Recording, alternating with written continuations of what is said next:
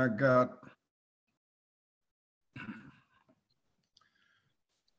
okay, got it. You got it. Can't remember what my question was this week. How many peanut butter jelly can you eat? I answered that question. What's up, Sean? Hey, Sarah. Hey, buddy. You see, I told you he could see. You see, I put my glasses on. Hey, that's the trick. I don't know where, let me see if I can, trying to pull it up because they text me.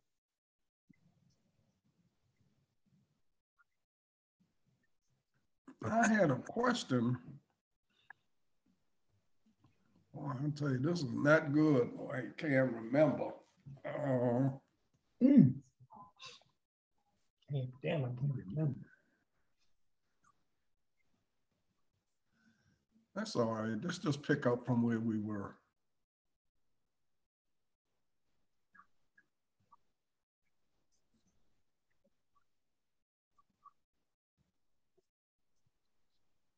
Where were we last time? I had gotten up to, had I finished high school and gone to college? Hold on, let me. No, you talking about them girls, and then which one you really like, and then the other one you went back to like, and then you end up liking that one. And The high school thing, right? yeah, And then I took Wilma Brown to the prom. yeah, and then And then the you girl still came, drive, so the you girl came from California. Okay, I think the question, does what vacations did you go on as a child or your first job? I can't remember which one. I didn't get either one of those.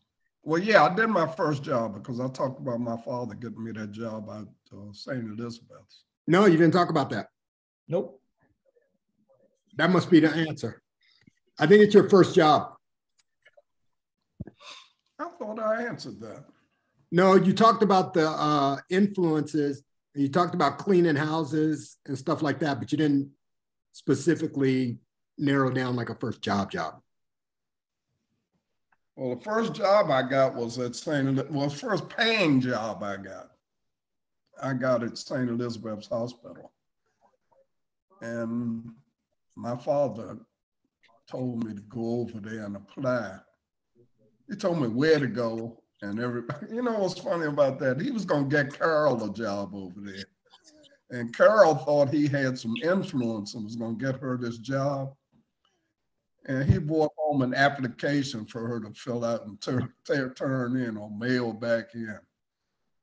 And Carol was kind of disappointed because she thought he had some pull or something, was going to get her this job. And what he got her was an application. But anyway, he told me to go over there. I went over there and applied and got the job. And I think that was in 1960. That was in 1961. I had that job when we got married, yeah. 61. And that was probably, I always thought that was a pretty nice job. I was afraid when I first went over there because I knew the mentally ill were there. And I didn't know what it was going to be like working with mentally ill patients. You know, I was a little afraid at first. And after we went in, I went into detached service. That's where I got all of my training. And from detached, I went to West Lodge. Didn't stay in West Lodge too long before they transferred me to East Side service. And that was where I did all my remaining time. And you can see East Side service from Alabama Avenue. There's two red buildings over there. One was 7 building, one was 4 building. And I spent most of my time in 7 building.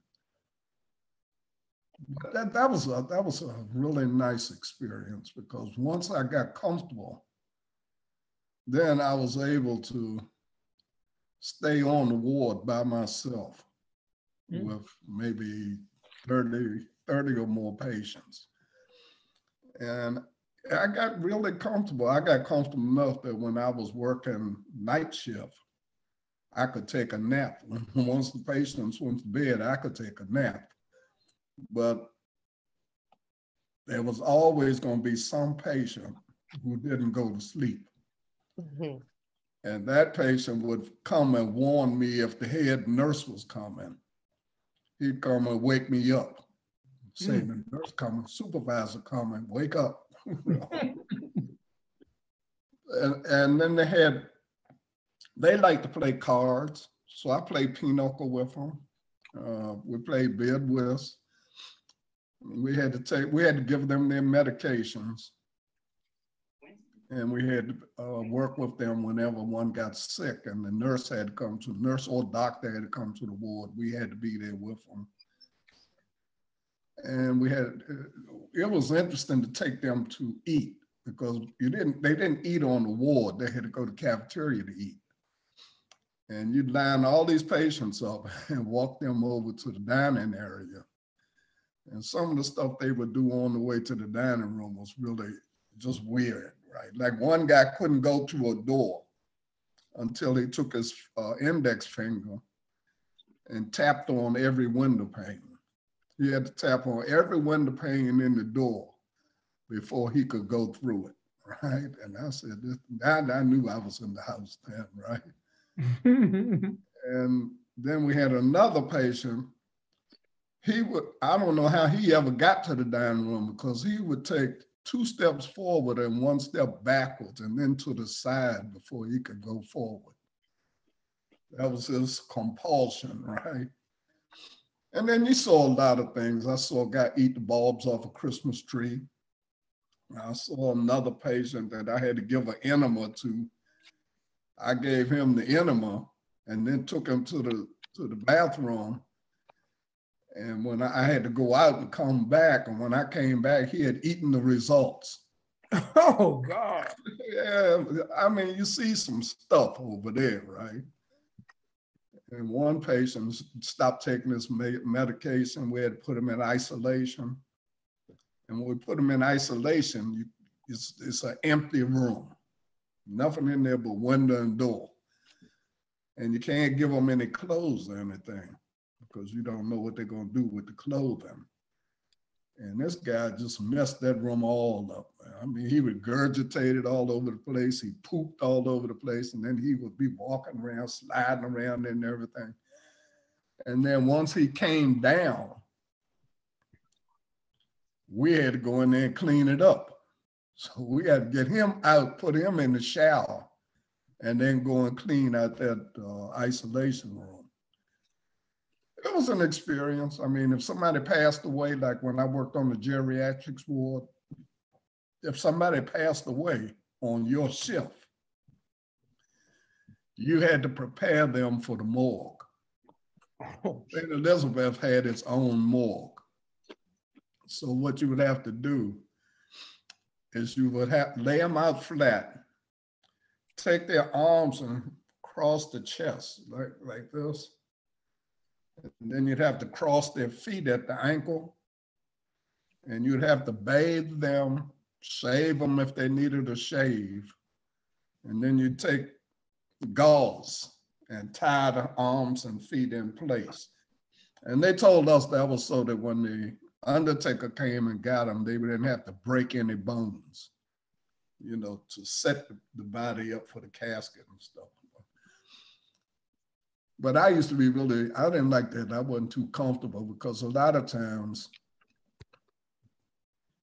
they would send somebody to help you put the body in the truck and take you over to the little morgue that they had.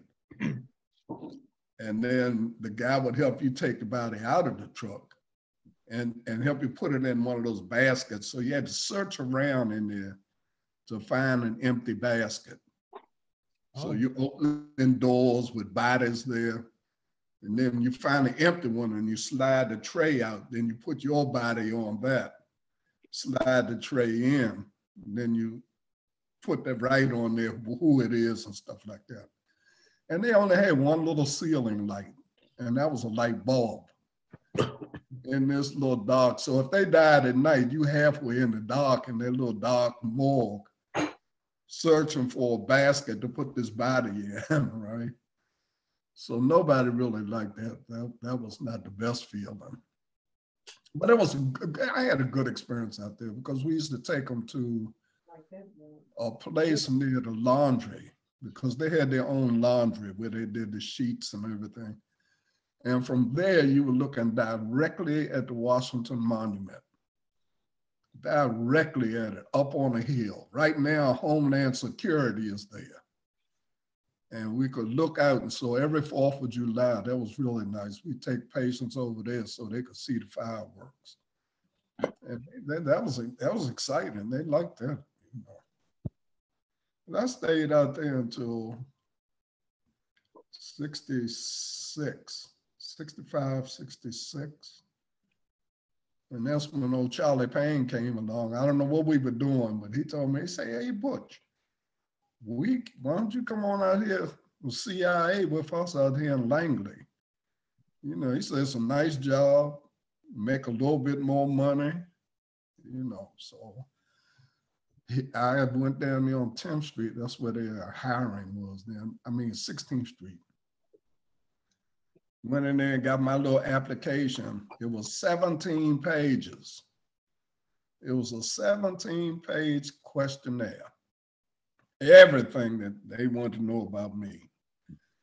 And then I filled it out and I got the job, right? But before you could do anything at that job, you had to have an interview with a psychiatrist. And and you had to take a poly. You had to take a poly test. But the psychiatrist, you know, he was pretty cool. I mean, he was asking me questions sort of to see if I was going to tell the truth, right? Because if I hesitated or stuttered, he would fill in the answer. Like when I was telling him that I went to, he said, McKinley. I said, okay, yeah, McKinley. So he already knew. He was just going to see what I was going to say. And then he wanted to know if I had any interaction with foreign students. And I told him, well, no. I said, everybody I associated with was Black. He said, didn't you go to DC Teachers College? I said, yep. He said, weren't there some foreign students there? I said, yes. He said, you didn't speak to them? I said, well, yeah, you know, we students, we were in class together. He said, then you had an interaction with foreign students, right? So I went through that. That was okay. That was interesting. And then the work out there it was mostly what we were doing in the office when I was out there. We were sending and receiving all these top secret stuff to go out to the agents in the field, wherever they were, a foreign country or wherever they were, right? So we were dealing with a lot of top secret. We had to have top secret clearance in order to do all that stuff. So we learned a lot about split transmissions, triple transmissions. I mean, stuff that they would cut in half, send one half one day and the other half maybe 2 or 3 days later. And then we would have to stamp it and make sure it got out.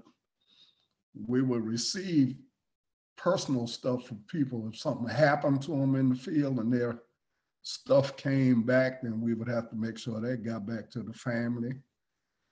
It was a good job because everybody that I was in the office was in college. So we would get all the work done and then use the rest of the time to study. Or we would play poker with paper clips or ping pong. We had a ping pong ball in there. We played with that, you know, if they didn't feel like studying and stuff like that. And then finally after that, then came DC Teachers. Because when I graduated, The January before I graduated, the school system came to DC Teachers College to recruit. And they hired me in January, even though I didn't graduate until that June. So when I graduated from college, I already had a job. So I left and went into the school system. And my appointment was at Deal Junior High School. I had never heard of a Deal Junior High School. Never heard it, didn't know where it was, didn't know nothing, right? But that's where I ended up. And then there was 27 years that I was there. That'd be a whole nother, you know, I did my practice teaching at Shaw Junior High School. And I didn't do much practicing because the principal at that time, Percy Ellis, said, I need you on the front door. And he said, don't you let anybody in here that doesn't belong in here. So he had me and this guy named Tommy Hopper. Our job was to be on that front door. That was when Shaw Junior High School was on 7th Street, right? And I said, well, what about my practice teaching? He said, well, you can go up there a couple of days, take care of that. Don't worry about the supervisor, I'll take care of that part. So he would tell me when the supervisor was coming, and I would have to prepare a lesson so that she could see me teach. And then as soon as that was over, right back to the front door, right? Back to the front door, keep them thugs out of the school. That was our job, right? But I got through practice teaching all right, and then I got up to Deal. And that's a whole other thing. My major was special education. That's what I was supposed to be doing. I was supposed to be working with special ed students. And my minor was mathematics, or my concentration was mathematics. But when I got to Deal, they had a principal, a white guy, principal named Stutz, Mr. Stutz. He took me in his office and told me, we don't need you here. We don't have any special education students for you to work with. So he called downtown and tried to get them to move me. And downtown told him no, that I had to stay. So he told me, well, I don't know what you're gonna do. You find something to do, right? Because we don't have any special ed students. Well, they're white kids. There ain't no special ed white kids, not up at Deal. So this black guy up there, they had a black assistant principal, Ralph Briscoe. And Briscoe said, still, I'll tell you what, you just come go with me. You just hang out with me all day. So I hung out with him I guess I was with him for a year or two, just sort of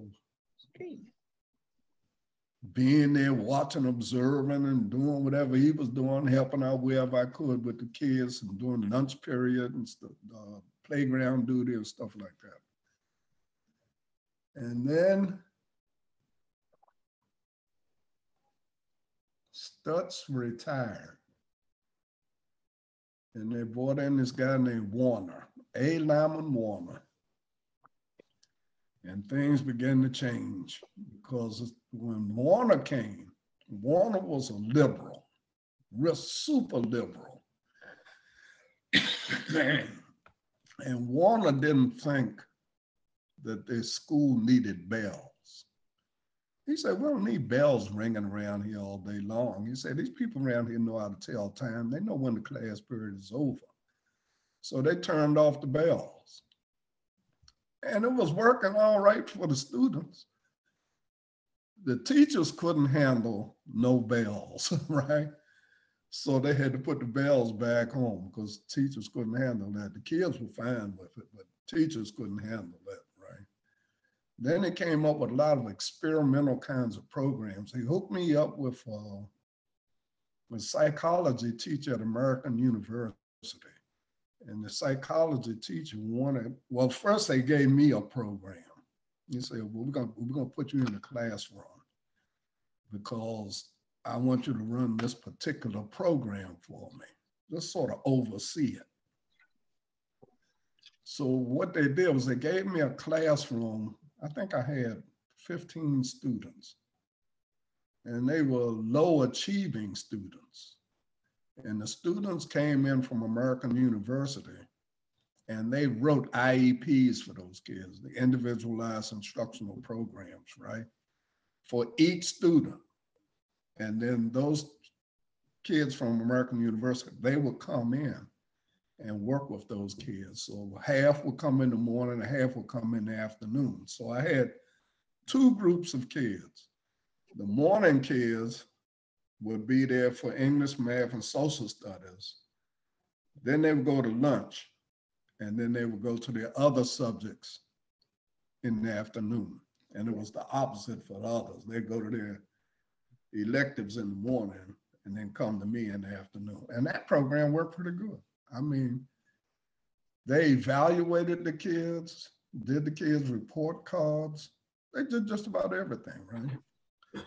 And then they wanted to let the kids design the room they wanted. So the kids came up, first thing they came up with, we're gonna paint this room red, black, and green for the African colors, right? So I said, yeah, fine with me.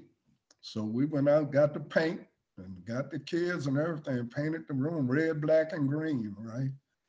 Then your AU students came up with this, well, they need a part of the room where if they don't feel like working, they can go back there and do whatever they want to do. So I said, fine with me, whatever you all want to do, because the professor would come in and check on everything, see how everything is going, see how his students were performing their college assignments and stuff like that, all that kind of stuff, right? So they took some cabinets and desks and cordoned off a back part of the room because the room was rectangular. It wasn't really square-like. It was rectangular. It was a long room. And they had a little place back there where they could play music. You know, we got them a little record player. They could play music. They could go to sleep on the desk, play games. They could do whatever. These are junior high school kids, right? They could do whatever they want, but they had to keep the noise level low so that the other students who weren't going back there could do their work. Well, that worked fine until all the teachers discovered how much fun those kids were having. And one of them came in and said, what, and this is this ridiculous color that you all have painted this room, right?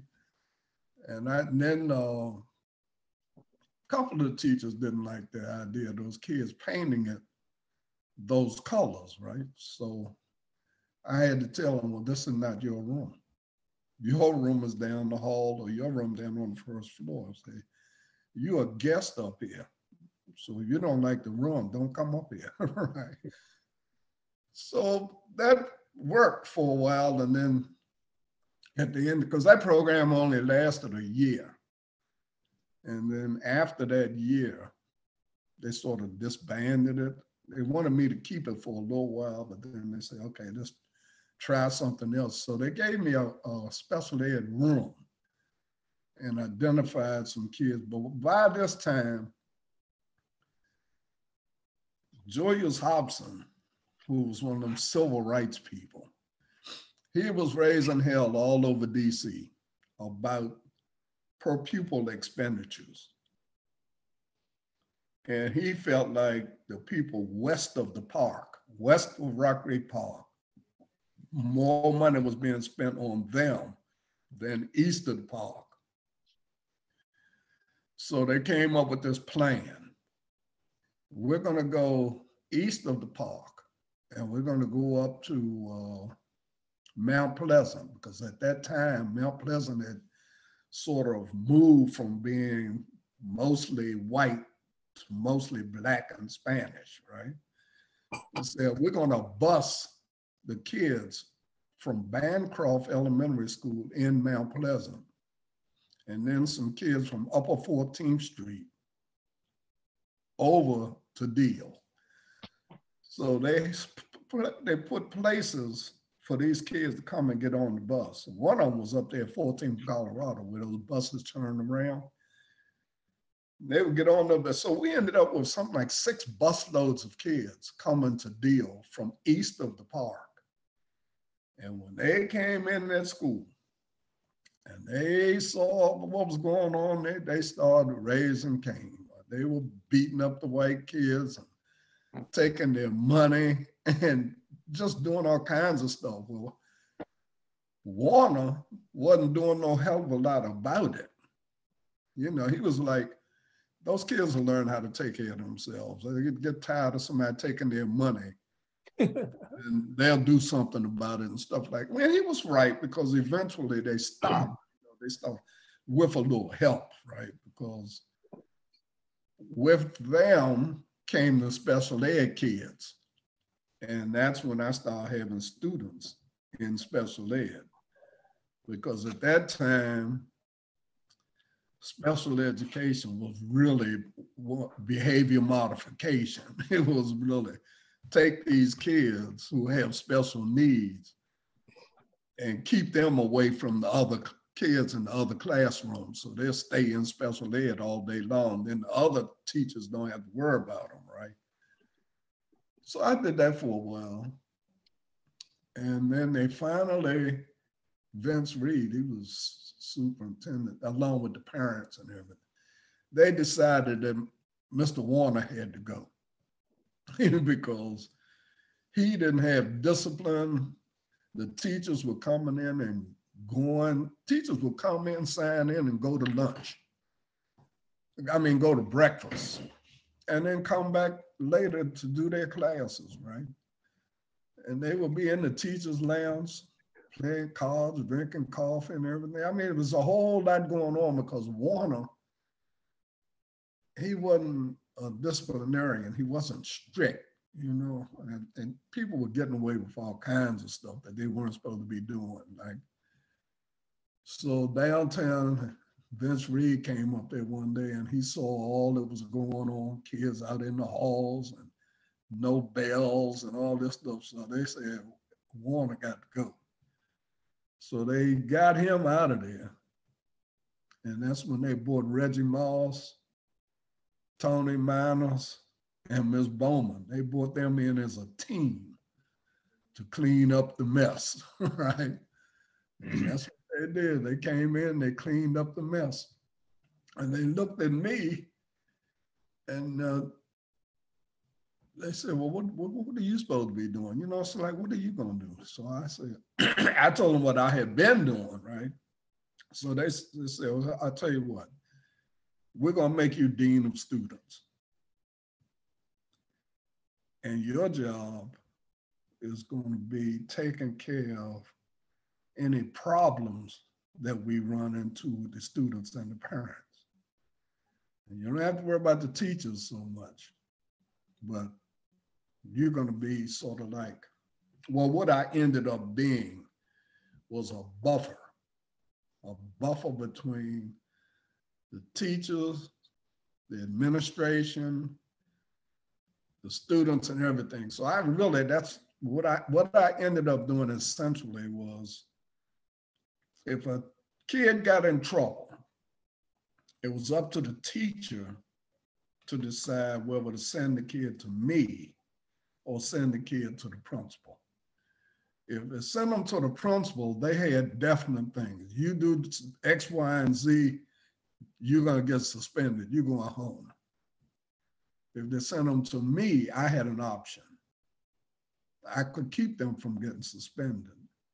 I could keep them in my office, or I could give them cafeteria duty, or I could do some other things, right? So even if a teacher sent somebody to the principal had an option of sending the kid to me rather than they having to deal with it, right? And that seemed to work out pretty good. In fact, that's what I basically ended up doing for almost, 20 years until I went to Atlanta. All right, we're gonna work on my doctorate. put a pause on that one. That's another story. Oh yeah, that's another story. But anyway, that deal experience, because that deal I ended up really, that's how I got into the ski club, the camping club, the equestrian club. I had to monitor all the dances that the kids wanted to have, anything dealing with the kids and what they wanted to do, or whatever their parents came up with, what they wanted the school to do. That was my job. I would have to organize it. I'd have to be there to supervise it, all of that stuff. And then eventually that's when I got this thing to go to Atlanta. But the deal experience that was pretty nice. You know, I mean, I had fun. I had some good times, some bad times. I had to get rough with the kids, you know. You could really get rough with some of them because they were hard-headed and they weren't going to do what you asked them to do. And you know, I would go visit their homes. Eventually, it got to the point where I was given the authority to suspend them, just like an administrator. And it would be up to me to decide whether a kid need to go home or not. And sometimes I say, no, you're going out of here. You go. I put them out for 10, 15, 20 days, and I don't want to see you. And then it got to the point where I felt like that wasn't really fair. Parents that I was dealing with, they couldn't really, see, every time a kid got suspended, the parent had to come up to the school to get them back in school. So I started getting to school at 6 o'clock in the morning, so the parent could come and have the conference with me and still go to work on time. So they could get to work on time. If they couldn't do that, I would stay late after school and they could come after work, right? And I got to know, you know, but by doing that, my relationship with the parents got to be really great, especially with the Black and Hispanic kids. The white kids, they weren't doing that much to encounter me. None of that. Most of the stuff with the white kids was good time stuff, you know. They want to go roller skating or ice skating or stuff like that. Yeah. The Black kids, they weren't used to stuff like those white kids were. They just didn't have those kinds of experiences. So they were about dances. They took on me because the first time they had a school dance, all the Black kids were standing around the wall looking at the white kids dance. And you know, those white kids couldn't dance. They'd be jumping around like Howdy Doody and shit, you know. And the Black kids would be laughing at them and pointing, look at that, and tease them until I told them, I said, well, you over here. They out there on the floor having a good time. Now, why you over here? They not worried about you. Why you worried about what they doing? So finally the Black kids started going out and doing their dances. And then the white kids started watching them and learning what the Black kids were doing. Then next thing you know, when they had to dance, everybody was dancing, you know. And that, you know, it was really it was a good experience. Trying to remember I remember when they brought those damn computers in there. We knew nothing about a computer, nothing. They gave us three thick manuals and told us take those home for the weekend, study that manual. So because when you come back next week, and this was during the summer, that was another thing because I had to work during the summers because I didn't get off like teachers. I had to work just like the administration, right? And Miss Wise and I took those books, read those books. We didn't know what we were doing. I swear we didn't. And we had to keep running downtown to this guy called Henry. Henry knew a lot, and we were all, wow, we must have worried him to death. How do you do this? How do you do that? So finally we figured it all out. And once we figured it out how to do it, it was the easiest thing in the world. You just had to know what to do. As long as you didn't know what to do, you were in trouble. But once we did it, we had to do what they call a master schedule, where you take those large manila folders, tape them all together, and then put 7 columns for each period of the day. And then we had to sit down there with paper and pencil and write out everybody's schedule. All the teachers, when they're gonna have lunch, when they're gonna have planning, everything. The whole schedule for the whole school. And we got, so we were masters at that. We had people calling us from other schools. How you do this? How you do that? I mean, we really got good at that thing. And that made it so much easier. Oh, that made it easier because even though we still had to do it in pencil first, but it was easy to transfer it from those cards to the computer. Because before they had the computer, you had to write out each kid's schedule. What that kid was going to take all day long, which period they were going to take it, which was going to be their lunch period for every kid. And we had over 900 kids. So you had to do all of that by hand. And the teacher's schedule, you had to do that by hand. All of that before they put that computer in there. And once they put that computer in, all you did was input the master schedule. Once you input the master schedule, then you put the kid's schedule in. You know, writing now. You finished with all that writing and stuff. And the computer did everything else. It was really nice, you know. I enjoyed it after I figured out what to do. And I'm gonna see, you know, during the summer when I had my motorcycle, I used to go up to Mount Pleasant during the summer and take the kids for rides through Rock Creek Park. Me and Mr. Dawson. Mr. Dawson had a motorcycle also, right? And when I did that during the summer, come back to that school in September, I was the greatest. Mr. Broadus came and took us for rides. He took us on his bike for rides. And we would have things out back, you know, when they would have deal day.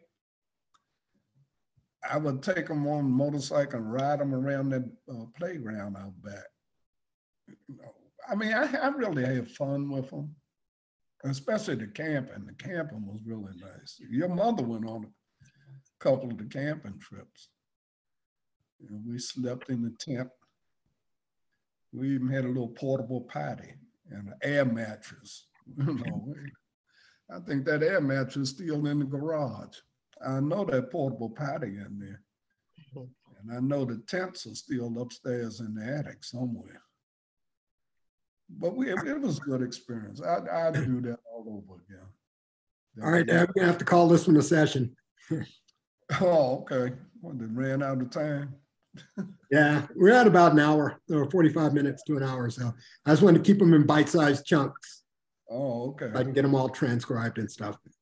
Well, it's good seeing you all. Good seeing you too. Thanks for the story.